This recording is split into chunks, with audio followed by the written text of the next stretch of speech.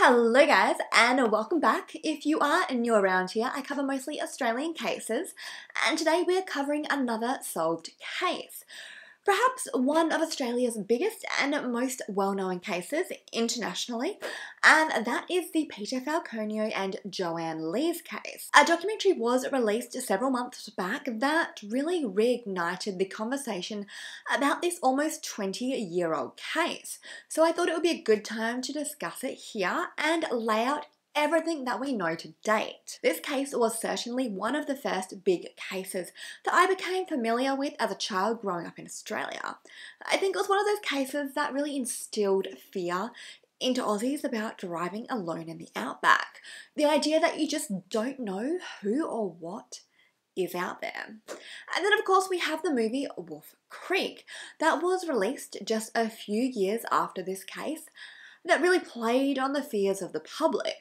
Wolf Creek was apparently loosely based on today's case, along with the Ivan Milat backpacker killings case, although I definitely read some mixed opinions on whether this was true or not. And a quick disclaimer, today's video, although long I assume, is well and truly the condensed down version of events. You could honestly spend hours and hours discussing and analysing this case. With so many ideas, theories and versions of events, it did get a little confusing, but as always I encourage you to do your own research and check out the resources that I have linked down below for you that I used. But having said all of that, let's get into today's case. So as always, I do like to start by talking about the victims. The victims being Peter Falconio and Joanne Lees, depending on whose versions of events that you believe. Some believe one is a victim, some believe neither are, and some believe the killer currently sitting in jail has been the victim all along. This case, especially now with the new documentary, has a lot of controversy surrounding it. But really, from the day this crime occurred, there has been doubts and questions over what really happened and who really did it.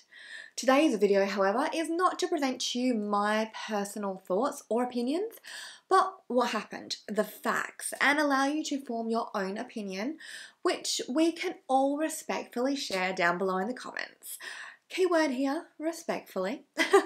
I know there are a lot of heated opinions out there on this case, but let's just remember to be nice, okay? Okay. Peter Marco Falconio was born on September the 20th, 1972 in the small village of Hepworth in West Yorkshire, England, to his parents Joan and Luciano Falconio. He was the third Falconio son born, out of what would be a total of 4 Falconio boys. Joanne Rachel Lees was born on September the 25th, 1973 in the town of Huddersfield, West Yorkshire, England, so pretty darn close to where Peter was born. Joanne's parents separated when she was young, so she was raised by her mother Jenny, until Joanne was about 11 years old when her mother remarried a man named Vincent. This marriage also gave Joanne a brother named Sam. Joanne went through several jobs throughout high school and in her early adult years, including a barmaid, a bacon packer, and a travel agent. In 1996, when Joanne was 23 and Peter was 24, the pair met at a nightclub in Huddersfield. A relationship developed, and by the following year, 1997, the couple were living together in Brighton. They chose Brighton because this was where Peter was studying at the Brighton University. Joanne, who worked for the Thomas Cook travel agency, transferred to their Brighton office so she could continue to work as a travel agent, as it was a job that she thoroughly enjoyed. Joanne and Peter, who both loved to travel, also went on their first major holiday this year together. They embarked on a short holiday to Italy, Greece, and Jamaica, before returning to Brighton to continue work and study. But after getting a taste of travel together, the pair started planning a massive backpacking trip to Australia together for the very near future. However, their families were not too keen on the idea of them travelling to Australia, given the recent Ivan Milat backpacker killings that had taken place. But despite their family's concerns, on November the 15th, 2000, the pair set off for their next adventure. They travelled through Nepal, Singapore, Malaysia, Thailand and Cambodia before landing in Sydney, Australia, 16 days into the new year 2001, where they planned to stay for the next several months. As they were both travelling on a working holiday visa, they quickly set out about finding work. Joanne eventually secured a job at a bookstore called Dimmock's in the Sydney CBD, Dimmock's being a chain of bookstores here in Australia, and Peter found work installing office furniture. The couple really fell in love with Sydney, and Joanne was reluctant to move on, but Peter was getting pretty keen for the next adventure. Joanne really did love her job, and the couple had both made a bunch of new friends, and they were really enjoying the nightlife and partying, and Joanne maybe was partying a little bit more than Peter, but regardless, they were both having an amazing time. However, Joanne did eventually agree it was time to pack up and move on to their next destination. So Peter set off looking for the perfect road trip vehicle. From the outside, this holiday probably looks like the trip of a lifetime so far, right? Well, it had been, aside from one or two hiccups along the way. Back in Cambodia, Joanne had her traveller's checks and her plane ticket stolen. However, another fellow backpacker very kindly offered to cover the stolen costs, which I think is incredibly generous, and Peter and Joanne did, of course, pay them back. Then, during their time in Sydney, Joanne cheated on Peter. Joanne had become friends with another English backpacker named Nick Riley through one of her work colleagues that brought Nick along on one of their nights out. The pair spent several months flirting before, in Joanne's words, things went too far, and I let it happen. According to Joanne, herself and Nick slept together twice before she ended the affair, although she never ended up confessing any of this to Peter. I'll come back to this a bit later as it does impact future events, but for now, let's discuss the next portion of Joanne and Peter's Aussie holiday. Before departing Sydney, Peter purchased a 30-year-old orange Volkswagen T2 Kombi camper van for $1,800, which Joanne was apparently not too much of a fan of, as it couldn't even get past 80 k's an hour or 50 miles, but Joanne eventually warmed up to the cute little Kombi. Well, it's cute in my opinion anyway. As it had amenities at the back such as a fridge, kitchenette and a place to rest, which was pretty convenient for a couple that were about to embark on a road trip. On June 25, 2001, Joanne and Peter set off on their road trip, which included visits to Canberra, Melbourne, Adelaide and Brisbane. So let's fast forward about 3 weeks. Peter and Joanne had reached the Northern Territory, and one of the first things that they were keen to do was the popular tourist activity, I guess, of climbing Ayers Rock, also known by its original name of Uluru. And I'm not exactly sure how famous Ayers Rock is outside of Australia, but here in Oz, the big red rock that sits smack bang in the middle of the country is pretty darn well known. I also think it may hold the title as the world's largest rock, but don't quote me on that. And the rock's climb is actually a pretty challenging and dangerous one too, with over 30 deaths occurring there. Although just last year they put a stop to people climbing Ayers Rock, as the rock is considered a sacred place by the traditional owners of the land, the Anangu people. And I looked up how to pronounce this and I couldn't find anywhere that was exactly the same, so I'm really sorry if I've offended anybody by mispronouncing it. I will pop the spelling on the screen now. So the Anangu people had actually been requesting people to stop climbing the rock since the early 1990s, but put a permanent close to it in October of 2019. That's my very basic understanding of Ayers Rock's history anyway, but feel free to correct me in the comments below if any of that is incorrect, and definitely do some of your own research, as Ayers Rock has an incredibly interesting history. So after Uluru, Joanne and Peter headed to Alice Springs for a couple of days, which is a few hours drive from Uluru but still in the Northern Territory. Saturday, July the 14th was their last day in Alice Springs, and this day started out pretty much like any other. The pair ran a few separate errands. Peter visited an accountant where he found out he owed the tax department a little bit of money because he had been paying taxes as an Aussie resident as opposed to a UK one, so maybe not the best start to Peter's day. And Joanne just went to the library to check her emails before herself and Peter met up for breakfast at a place called the Green Frog Cafe. After this, they made a stop off for a few hours to watch the annual Camel Cup, which is still in Alice Springs. And the Camel Cup is basically a race, like a horse race, but you guessed it, with camels. They stayed to watch the Miss Camel Cup beauty pageant, which certainly sounds interesting, before grabbing some takeaway food at Red Rooster. By the way, do other countries have Red Rooster, or is it just us here in Australia? And a warning, if you are ever visiting us in Australia, their food is trash. Don't recommend. 0 out of 10. But anyway, after this, Joanne and Peter began the long drive to their next destination, called Devil's Marbles, also known by its local Aboriginal term of Kalu Kalu. And according to Google Maps, Devil's Marbles is about a 4-hour drive from Alice Springs. By this point in the day, it was getting a little bit late to start such a long drive, and apparently Joanne wasn't much of a fan of night driving. But regardless, the pair continued on with their journey up the Stuart Highway, and the Stuart Highway, by the way, is one of Australia's major highways, running all the way from the top of Australia in Darwin to the bottom of Australia in Port Augusta, although the locals do simply call it the track. They started off the first leg with Peter driving before swapping out for a bit so Peter could have a bit of a break, a read and a nap. At around 6:20 p.m, they stopped off at a place called Tea Tree to purchase fuel, buy some lollies and share a joint as they watched the sunset over their long day. At this point, they were 2 hours into their drive, Tea Tree being about the halfway mark of their journey. After this pit stop, Peter took over driving again, and not long after this, the couple actually saw a small roadside fire.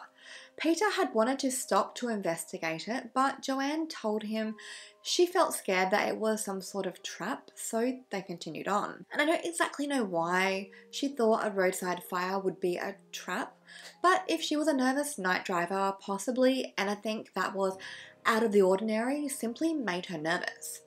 Anyway, they spotted several more small fires up ahead, but drove past all of them without stopping. And I'm just going to add in here, as a general rule, driving at night in these areas is not really recommended. It's dark, it's desolate, and it's dangerous.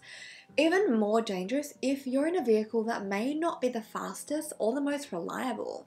And despite being in a warmer part of the country, being the desert, the overnight temperatures can drop down pretty low.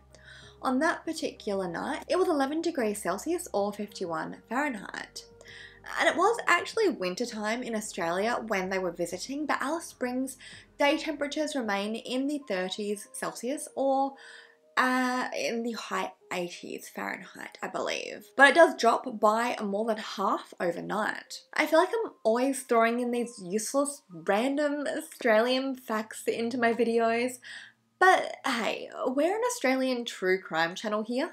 If I didn't tell you a bit about Australia, I feel like I'd be doing you a major disservice.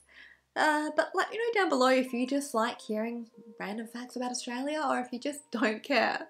But anyway, as I said before, Joanne wasn't keen to be driving at night, so I'm not sure what made them continue on.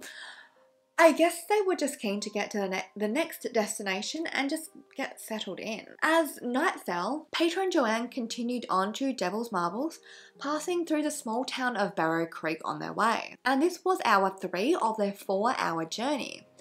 And with the time being around 7:30 p.m, they were set to reach their destination at roughly 8:30. Not long after passing by Barrow Creek, they noticed a white Toyota 4-wheel drive of what they thought to be a Land Cruiser model with a green canopy on the back driving behind them.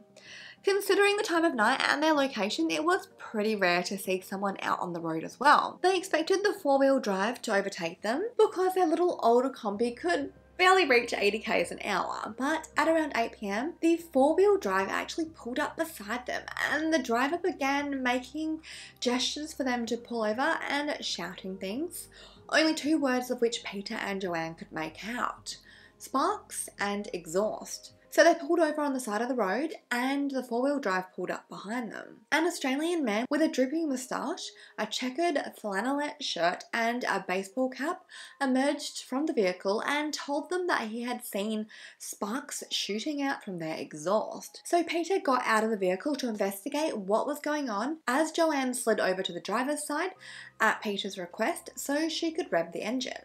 Moments later, Joanne heard a loud bang. Assuming the revving had caused the exhaust to backfire, she turned around to see what was going on. However, before Joanne could work out what had happened, she was confronted at the window by the unknown man holding a gun to her head, telling her to move over. Joanne froze in fear and was unable to move, so the man pushed her over to the passenger seat, where he yelled at her to put her head between her knees and her hands behind her back. He then proceeded to place some homemade handcuffs over her wrists that were made up of cable ties and masking tape. The man then pushed Joanne out of the vehicle and onto the harsh gravel road, where he straddled her and attempted to secure her feet together with duct tape and also place duct tape over her mouth. But Joanne thrashed about so much that the man was unable to properly restrain her and gave up. After this, she was left with duct tape caught in her hair and loosely around her ankles.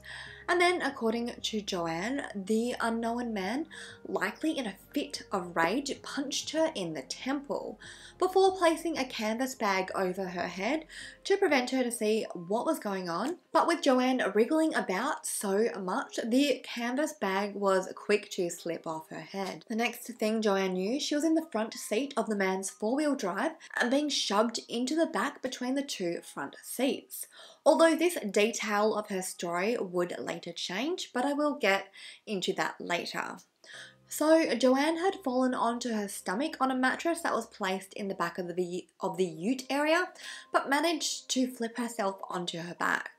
And it wasn't long before Joanne noticed that she was not alone in the vehicle. Sitting in the front seat on a cushion was a rather chunky speckled dog, which Joanne thought to be a Dalmatian or possibly a blue heeler. The dog just sat there, however, not barking or even really reacting to the situation. As Joanne lay there, terrified of being sexually assaulted or worse, she tried to listen out to see what was going on outside. At one point, she called out for Peter, but the man told her to shut up. She then heard the sound of something being dragged across the gravel. Then, momentary silence. Joanne took this as her opportunity to very quickly and quietly slip out of the side of the canopy and run for her life, straight into the very pitch black and terrifying bushland on the side of the road. And although I'm sure this was an incredibly scary thing to do, it probably beats the idea of facing the man that was going to do God knows what to her. Joanne tripped over several times as she looked for a place to hide, but it wasn't long before she heard the man come look for her. So she ducked down as low as she could, with her hands still tied behind her back with the makeshift handcuffs. She attempted to breathe as quietly as she could as the man, who was with his dog, shone the flashlight into the bush. The man would pass by Joanne 3 times before giving up, or so she thought. He then walked back to his vehicle with his dog and started up the engine. Finally, Joanne thought he was going to leave her alone, but instead he reversed his car to face the bushland and put on his high beams, shining the bright light right over her. She crouched down as low as she could possibly crouch undiscovered, and not long after this, the man drove away for good. This entire time, Joanne had been just 35 metres or 114 feet from the roadside. And I must say, Joanne got bloody lucky. Considering the silence of the desolate outback, anything could have given her away. Her breathing or a single snap of a branch. But nothing was ever heard by the man or his dog. A little while after this, as Joanne sat in hiding, she managed to get her tied up hands from her back to her front, stepping through them with her legs, which, by the way, is incredibly difficult. So I have no idea how she managed to do this. Then, using a lip balm that she had in her pocket, she attempted to grease up her palms and slip the handcuffs off, but she was unsuccessful. And not only was Joanne likely very cold out there, she was also dressed completely inappropriately for the bushland conditions. She had on only a t-shirt, shorts down to her knees, and some sandals. Of course, it's not like Joanne knew what was going to happen, so it's not like she could have dressed appropriately if she had wanted to. After 5 hours of hiding in Australian bushland, at 12:35 a.m, Joanne emerged, hoping it was safe for her to flag down the next passing motorist. She saw lights in the distance, and as it got closer, she realised the vehicle was a road train. Banking on the fact that this would not be her attacker, as the road train got closer, she jumped out in front of it and wildly waved her arms about. The startled and very confused driver slammed down on his brakes, stopping about a mile up the road. The driver, named Vince Miller, initially thought he'd hit the girl that he had just seen, so he got out of the vehicle to investigate. Taking his torch, he looked around under the road train before hearing a faint scuffling sound. He yelled out for whatever or whoever was making that sound to reveal themselves, and moments later, out of nowhere flies a terrified young girl with makeshift cuffs around her wrists and duct tape stuck to her hair. At this point, Vince's co-drivers also emerge from the vehicle to investigate why they had just stopped. And they are just as surprised as Vince is to see a dishevelled young girl out in the middle of nowhere in the middle of the night. The first thing the three men do is attempt to remove the cable tie handcuffs from the girl's wrists with some tools they have in their vehicle, and one of the men actually decides that they'll just hold on to these handcuffs just in case there's any kind of investigation and they need them as evidence. Little did the three men know just how massive this criminal investigation was about to become. Once Joanne calmed down a little, she told the men her name was Joanne Lees and her boyfriend Peter Falconio was missing. She briefly ran them through the story of what had happened before telling them that they needed to help her find Peter. The men agreed to help. That was until Joanne mentioned there was a gun involved, and at this point they decided the safest and most logical option was to call the police. The men were probably also scared to hear the word gun because the Port Arthur massacre was not such a distant memory at this point in Australia's history. And if you've never heard of the Port Arthur incident, it's definitely worth looking into. I would like to cover it on this channel. It's just a really big controversial case. But if you would like me to cover it, let me know down below and I can definitely start looking into it. So the road train drove to Barrow Creek to make the call to the police and help Joanne calm down a little. At 1:30 a.m, the phone call was made to the Alice Springs police. As Alice Springs was about 3 hours from Barrow Creek, it would take them roughly 3 hours to get there, and at 4:20 a.m, the police did arrive. I think there were some more local police from Tea Tree that arrived first, but given the severity of the crime that was reported, I assume they probably wanted to send out some more experienced or specialised police officers.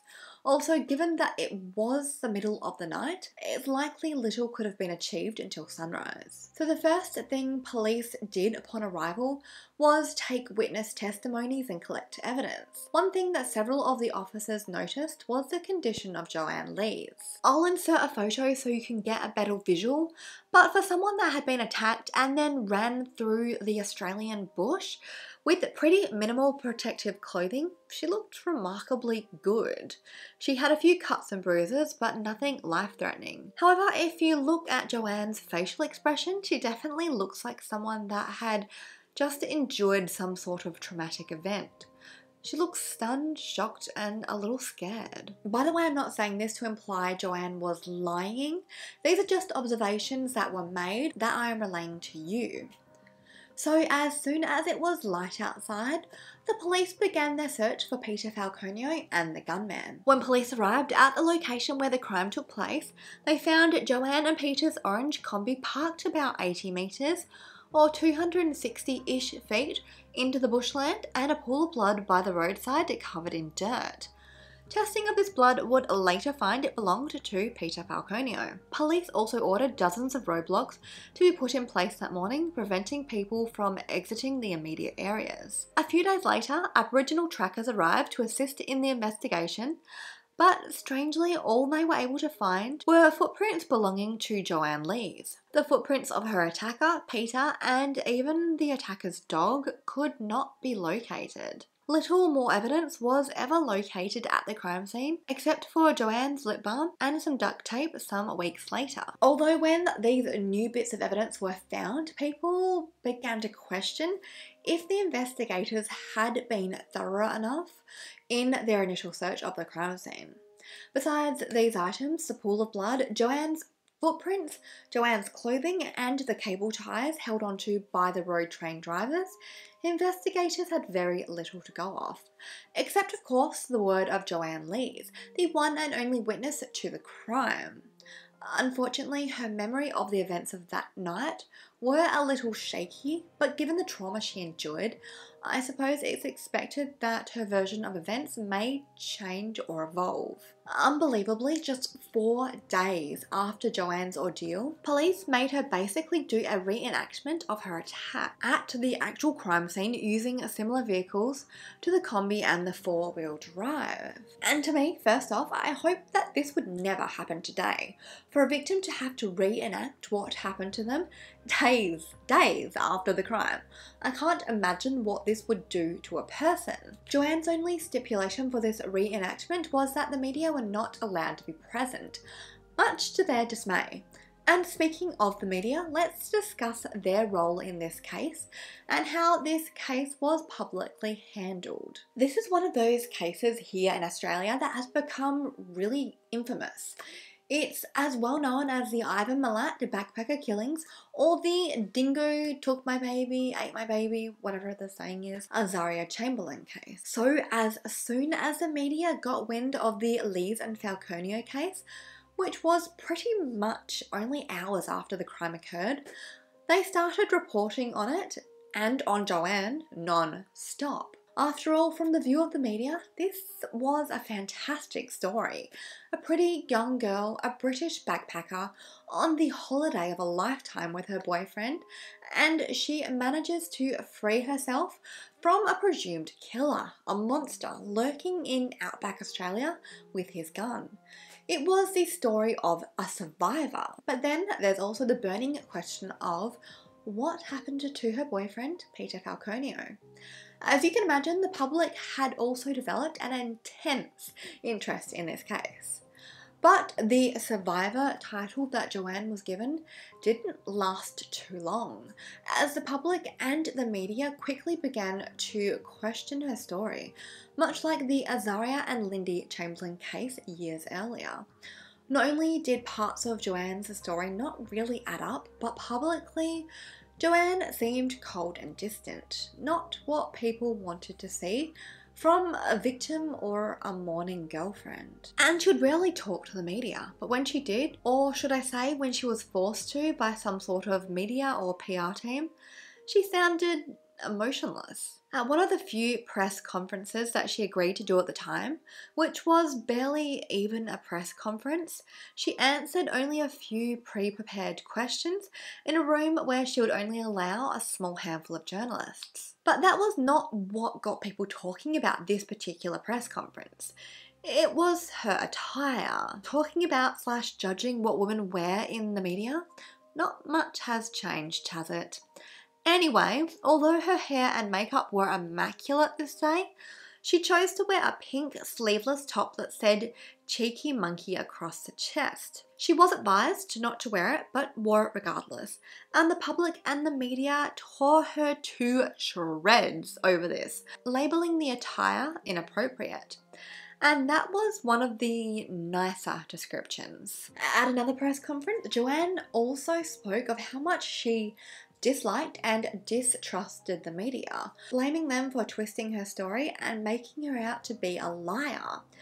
But unfortunately, telling the media how much you don't like them when they're the ones reporting on you is not going to do you any favours. She stated at this press conference, Anyone that has spoken to me or been in contact with me, no one doubts me.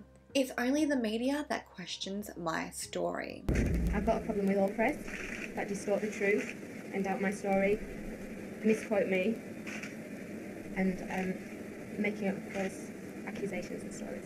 After this, Joanne very quickly went from a brave survivor who had just lost her boyfriend to the stuck-up British tourist that was probably involved with her boyfriend's disappearance. However, I really don't think we can judge someone based on their reaction in public. The media and the public are very critical when it comes to analysing the emotions of those close to a victim. Everyone's an expert, right? But no two people are ever going to have the exact same reaction to trauma or public scrutiny. And what is the correct way to react anyway? You could cry and be accused of having crocodile tears, or you could remain quiet and be accused of being cold and distant. How can anyone possibly win in a situation like this? And if you are familiar with the Lindy Chamberlain, Azaria Chamberlain case, you will know this is very reminiscent of how Lindy Chamberlain was treated. Like, very reminiscent of it. Anyway, Joanne did eventually return to the UK, but would be back in Australia soon enough. As the investigation went on, a few more pieces of evidence were uncovered.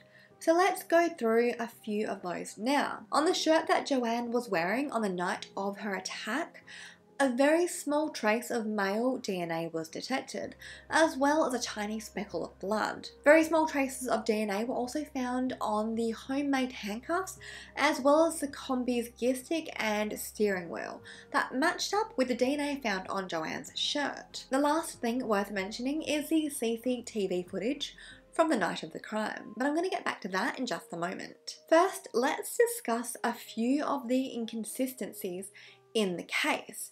And to clarify, again, I'm not taking any sides, I'm just presenting the facts. You can form your own opinion on Joanne and her involvement, or lack thereof. So going back to the shirt Joanne was wearing, as I mentioned, only a tiny trace of male DNA was found on it, and a tiny speck of blood. Considering the amount of physical contact Joanne said she had with her attacker, this seems kind of odd. The recent documentary definitely goes into more detail on this point, so check it out if you're after a far more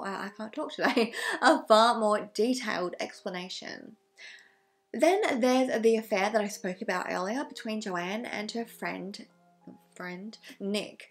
As I said, she never told Peter about the affair, which I guess is irrelevant now, but more importantly, she never told the police, labelling it irrelevant information. But even so, if this truly had nothing to do with the crime, would you not just tell police everything, just to lay everything out on the table, get it out in the open and out of the way? After all, you don't want investigators wasting their time on looking at you if you have nothing to hide. And unsurprisingly, keeping this information a secret from investigators really did Joanne no favours. But what's worse is she continued to email Nick after Peter's disappearance, and in an attempt to hide the emails from investigators who were watching her every move, she gave Nick the codename of Steph. When police questioned Joanne about Steph, she basically told them it was her own private business and irrelevant to the investigation. Oh, and she also made plans to meet up with Nick in the future, so there's that. But again, I get the feeling Joanne was an incredibly private person, and who honestly knows what she was thinking on this point. We then have the footprints at the crime scene, or lack thereof. Only Joanne's footprints were ever found at the scene, but if her attacker and his dog had been walking through the bushland to find her, there should have been 2 sets of prints, plus some paw prints. But between the investigators and the Aboriginal trackers, no one could find a second set of footprints. Joanne also had trouble keeping consistent when it came to certain details, such as what the perpetrator looked like, the type of vehicle he had, and the breed of dog he owned. As you can imagine, these inconsistencies were very frustrating for investigators because this was the kind of key information they needed to solve this case. Without a clear composite sketch of the perpetrator's face, a particular car model, or even a dog breed, what information could investigators relay to the public that would help them solve this case? And on top of that, Joanne's description of the perpetrator was incredibly general. A middle-aged man with a checkered shirt and a droopy moustache, with some grey scattered through it. So pretty much half the males that live in the Northern Territory. Nothing she remembered about him had been distinctive, such as a mole, a scar, a tattoo, etc. However, and again I will say, going through a traumatic event can mess with your memory, make you remember things, forget things. Not that I'm an expert in trauma in any way, clearly, but this is my best guess as to why she had difficulties with details. So despite the lack of information and evidence, a $250,000 reward was put on offer to the public to anyone that had any information leading to an arrest. And at this point, given the amount of publicity this case had received, worldwide for that matter, not just in Australia, investigators were getting pretty desperate to get this case solved. The final piece of evidence that investigators had obtained was CCTV footage from a petrol station, or a gas station for my American friends. Do you guys even call it a gas station? I actually don't know. Let me know down below. Anyway, the CCTV was from a Shell petrol station in Alice Springs, showing a man that vaguely resembled Joanne's description of her attacker. The man, who had a droopy moustache and was wearing a cap, jumper and pants, entered the petrol station just after midnight on June 15. Hours after the crime had occurred. The man's vehicle also happened to resemble the vehicle that Joanne had described to the police, a Toyota Land Cruiser with a canopy on the back. Even though Joanne's description of both her attacker and his vehicle had been vague and inconsistent, police released the CCTV footage to the public in hopes that the person in the footage would come forward and they could be cleared. But when this did not happen, they began to look into all the registered owners in that area of the 1991 to 1999 model Toyota Land Cruiser 4-wheel drive with a canopy on the back. Investigators were also desperately looking for this car model that allowed access between the two front seats into the back area, or the back ute area, the way in which Joanne said that she was forced into the back, but they were unsuccessful in finding one. So after the CCTV was released, several members of the public phoned in, telling police they thought they recognised the man in the footage. In total, 36 men were named and investigated. One of these men was Bradley John Murdoch. So let's very briefly go over who Bradley John Murdoch was. Born in 1958 in Geraldton, Western Australia, Murdoch got involved with the wrong crowd pretty early on in his life and eventually became a drug runner, transporting drugs between towns in Western Australia, South Australia and the Northern Territory. His day job, however, was a truck driver and a mechanic. In 1995, he served a 15-month prison sentence for shooting at people while he was drunk. And Murdoch also happened to be the owner of a Toyota Land Cruiser 4-wheel drive with a canopy on the back, and was the owner of a speckled crossbreed Dalmatian named Jack. In November of 2001, police interviewed Murdoch up in Broome, Western Australia, but they did not believe he was connected to the Falconio and Lees case, and they moved on. But at this point, the investigation had over 2,500 persons of interest, so Murdoch would have just been a little blip in their radar. The following year, the name Bradley Murdoch came up once again. In May of 2002, a drug runner named James Tahi Heppy was arrested and charged, and in exchange for a lighter sentence, Heppy told police he had information on the Falconio case. He named his previous drug runner accomplice, Bradley Murdoch, as the man they were looking for. He told police he had witnessed Murdoch making homemade handcuffs out of cable ties and duct tape, very similar to those used to restrain Joanne. Police then decided it was time to collect a DNA sample from Murdoch's brother, Gary, to see if it matched up with the DNA evidence that they already had. Turns out it was a match, so police decided it was time to make an arrest. Only problem was, Bradley Murdoch was nowhere to be found. But it was not too long before he resurfaced. In August of that same year, Murdoch was arrested and tried in South Australia on an unrelated kidnapping and assault charge, for which he was found not guilty. And meanwhile, Joanne was asked to pick out her attacker from a series of police photographs, and she picked out Bradley Murdoch. The only problem with this is that Murdoch's face had actually been in some online articles as a person of interest in the Falconio case just months earlier.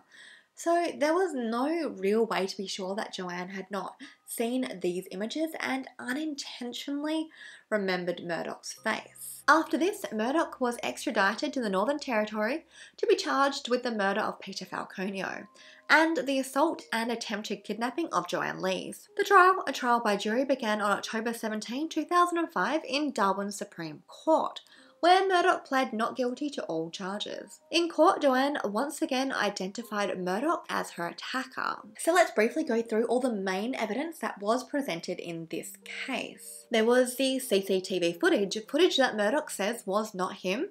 Then there was Murdoch's four-wheel drive being a very similar match to Joanne's description and to the CCTV footage. And of course, Murdoch's DNA was found on Joanne's shirt, the cable ties, and the Kombi's gear stick. And where Murdoch's vehicle and home were searched, investigators found various lengths of cable ties similar to those used on the makeshift handcuffs, as well as rolls of tape, night vision goggles, and other various kind of unusual items. Also, wrapped around Murdoch's gun holster was a black hair tie. A hair tie that every source I read says was Joanne Lees. However, from my understanding, although Joanne said that she lost a black hair tie the night of the attack, there was no DNA present on this tie to prove it ever belonged to Joanne. So take this evidence for what you will. Another interesting thing that happened during the trial was that Joanne changed part of her story. She changed her explanation as to how Murdoch got her into the back of his four-wheel drive. She initially said that she was put in the front of the vehicle and forced into the back between the two seats. But during the trial, she said, quote, "I have had time to reflect on my initial statement, and I remember landing in the rear of the vehicle on my stomach. It's possible he may have pushed me through the side of the canvas." End quote. Now, this revelation is significant because, as I mentioned before, investigators discovered there were no models of Toyota Land Cruiser four-wheel drives that allowed front-to-back access. In fact, they had actually spent a lot of time and money looking for this particular car model with the front-to-back access. In court, however, it appears that Joanne's explanation as to her lapse of memory was accepted. By the way, my neighbours are having a party. It's Saturday evening, so if you can hear them, I am so sorry. And I do just want to put a brief reminder here that what I just mentioned is a really brief overview of the evidence. If I went through the entire trial, that would be an entire video in itself. But anyway, on December 13, 2005, Bradley Murdoch was found guilty and sentenced to life in prison with a non-parole period of 28 years. The following year, Murdoch appealed his sentence but was dismissed. Again in 2007, he applied for special leave to appeal but was refused. And if you're wondering what special leave to appeal is, so am I. I looked it up and I don't get it. If you're a lawyer or anyone, any type of person working in the field of law, please explain to me down below what this means. But anyway, in 2013, he launched another appeal, but his lawyers withdrew it the following year. There was also rumours going around that Murdoch would reveal where Peter Falconio's body was in exchange for being transferred to a prison in Western Australia, but as of yet this has not happened, and to this day Peter Falconio remains missing, presumed deceased, and Murdoch is still sitting in his jail cell. So let's very briefly touch on what Joanne Lees has been up to since the events of that night. After attending the trial, she returned to England, but remains somewhat of a household name here in Australia. She has kept a relatively low profile, but has done the odd interview here and there, including an interview with British journalist Martin Bashir, for which her appearance received pretty mixed reviews, and she appeared on Enough Rope with Andrew Denton. In 2006, she released a book about her life called No Turning Back. I've heard varying dollar amounts in regards to the advance that Joanne received on this book, some as high as $500,000 Australian dollars. As far as I could see in my research, Joanne has never been married, had kids, and if she's ever been in a serious relationship, she has never made it public. But again, I think she is a pretty private person. So I want to spend the last portion of this video discussing the recent documentary Murder in the Outback, the Falconio and Lees mystery.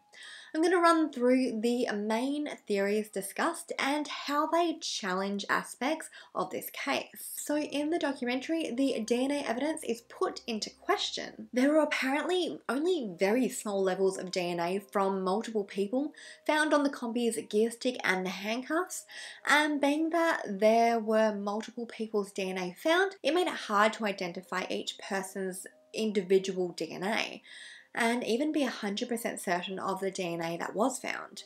Then there's also the fact that it was revealed that the makeshift handcuffs may have been contaminated when a police superintendent took them to the jail that Murdoch was being held in and brought them into the same room that he was being interviewed in, which, why would you do that?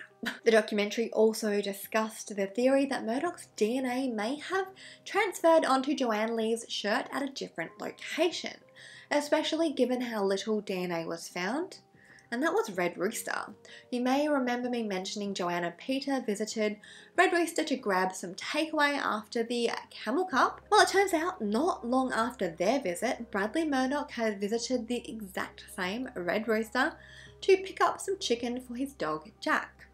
Murdoch was a handyman of sorts after all. He was a mechanic by day, so maybe he had a tiny invisible cut on his hand. He touched a chair, a bench somewhere in Red Rooster, and hours later Joanne comes in and happens to brush against or lean on this speckle of blood. It's a pretty far-fetched theory, but I guess it's possible. Again, remembering this isn't my theory, it's from the documentary, so if you want more information, go watch it. We also have the pool of blood, where we can assume Peter was shot and killed. So there was no blood trail where his body should have been dragged, and no blood splatter from the gunshot. The crime scene really didn't make much sense at all, according to one expert in the documentary, that is. Another point mentioned in the documentary relates to the CCTV footage. If we are to trust the expert used in the documentary, he tells us that the man in the CCTV was too short to have been Murdoch, who was a whopping 6 foot 5 inches tall. Someone hard to miss and hard to forget, I imagine. I just want to add in here as well, this documentary was pretty one-sided. It was pretty biased. So again, watch it yourself, make your own decisions. Then we have the Jelly Man. Yes, the Jelly Man. The driver of the road train that rescued Joanne, Vince Miller, made some very interesting claims in the documentary. And these were claims that the public had not heard before. Vince said that on the night of Peter's disappearance, he saw a red car on the side of the road with 2 men inside, restraining a third man who Vince described as jelly-like.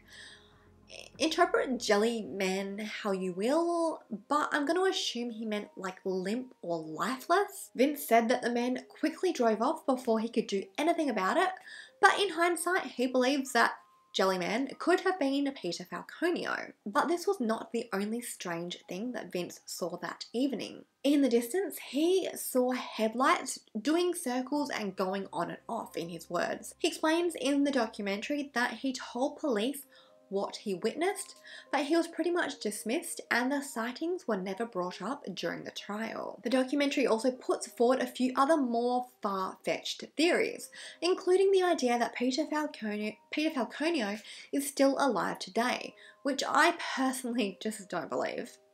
Whatever happened out there that night in the NT, whatever the truth is, I just don't think that Peter ran away to start a new life. Anyway, those were just a few aspects of the documentary I thought were worth mentioning. But again, watch it for yourself, form your own opinion. And again, a reminder, I left out, oh my gosh, so much information in this case. This video could have been hours long if I allowed it to be, but I did do my best to compress it down to what I believed were the key points. But as I always do, I encourage you to do your own research. So, do you think this case should be reopened or will be reopened? I don't personally think it will be reopened, but you'll have to let me know down below your thoughts on that, because there is definitely a lot to process in today's case. And to round off this video, one last piece of information. Late last year, Murdoch was diagnosed with cancer. Some reports said it was terminal, but I'm really not sure. So if there's any chance that he is innocent, time may be running out for him. Not saying he is innocent, by the way, nobody come for me. I have tried to present both sides of this case as fairly as I could, which, believe me, was hard as heck. Anyway, thank you so much for being here and listening to today's case, listening to Peter and Joanne's story. Thank you so much to my channel members. You are all absolute stars. Follow me on my Instagram. That is my only active social media. I deleted my Twitter. Well, I have Twitter, but I deleted the app, so I'm not on there. I really should delete Twitter. But anyway, Instagram, wow, I really can't talk today, @ Samantha Melanie with no E on the end. I'll have it on the screen. Don't forget to like, comment, share, subscribe, all of that fun stuff. Until next time, stay vigilant, stay safe, and I will see you soon. Bye guys. That was weird. Bye guys.